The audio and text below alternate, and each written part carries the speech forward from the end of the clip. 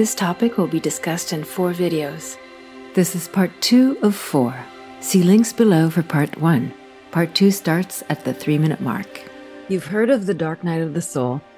You know you're in it, but you're wondering, why is it lasting so long? What I'm going to talk about today are certain things that are contributing to the reason why it's lasting so long.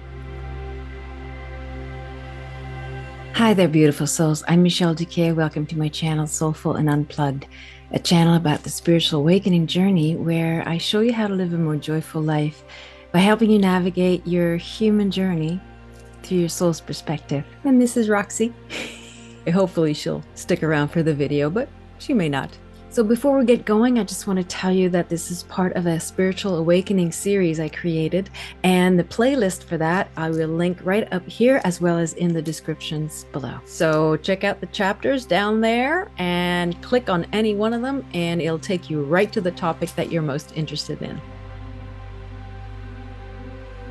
It's a self-loving thing to ask for help, and sometimes we do need outside help. The dark night of the soul can be extremely debilitating, and I would encourage you to seek help. And for those of you who aren't quite sure what a dark night of the soul is, it's a time of profound transition in your life where you start to become aware of parts of yourself that are no longer serving you. It's a time of deep transformation where you begin to honor who you are by opening up to your connection to your soul.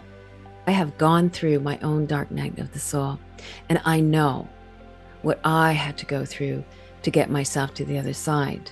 And I did seek help. I found a beautiful, loving therapist, and I did Gestalt therapy for a couple of years, and it was immensely helpful to carry me through to the rest of my dark night journey. What I want to talk about today is something that's been coming up quite a bit in the comments.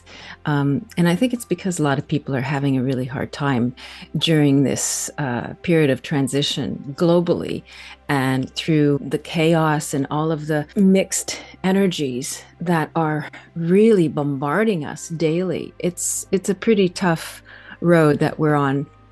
And what is happening is a lot of people are still in the dark night of the soul. They're wondering, why is it lasting so long? Why is it so difficult, so painful? And while, yes, that is the dark night of the soul, what I'm going to talk about today are certain things that are contributing to the reason why it's lasting so long.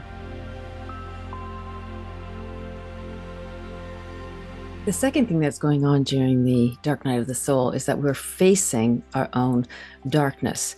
And one of the things that can happen is that we end up getting sucked by it. It's kind of like a black hole. The energies are revealing in a way that is quite shocking sometimes. We see our own character defects. We see our own flaws and our own 3D programming, and it can be so jarring. We get so stuck in just the vibe of that, the frequency of that, because the frequency can be quite negative, quite shadowy. So that's what's called doing shadow work. You bring the shadows to light.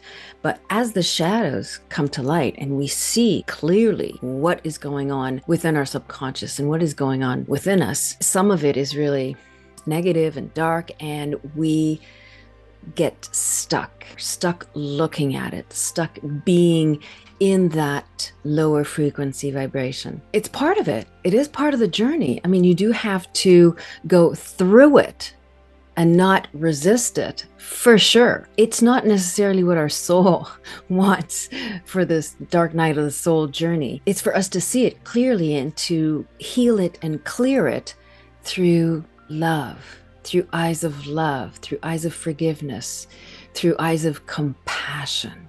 If what comes up is the ego criticizing what we discover, judging what we discover, then we do get lost in this shadow, in this darkness.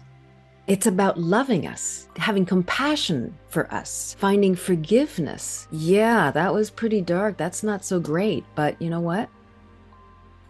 I will work on forgiving and loving and having compassion and releasing and detaching. That's part of the reason why we go through the dark night of the soul, is to have these moments of discovery, not to get lost in it. This was the second video in a series of 4. Here's a preview of the next video.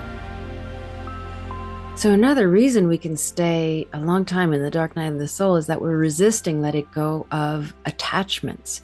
And attachments can be anything from attachments to who we are, attachments to things, our identity through work, or through who we think we are, attachment to relationships, attachments even to a twin flame, or the idea of a twin flame, or a search for a twin flame. That is an attachment in itself. The best thing we can do for this twin flame journey is to work on ourselves, on healing ourselves, on expanding our consciousness. So it's still about us making it through the dark night of the soul.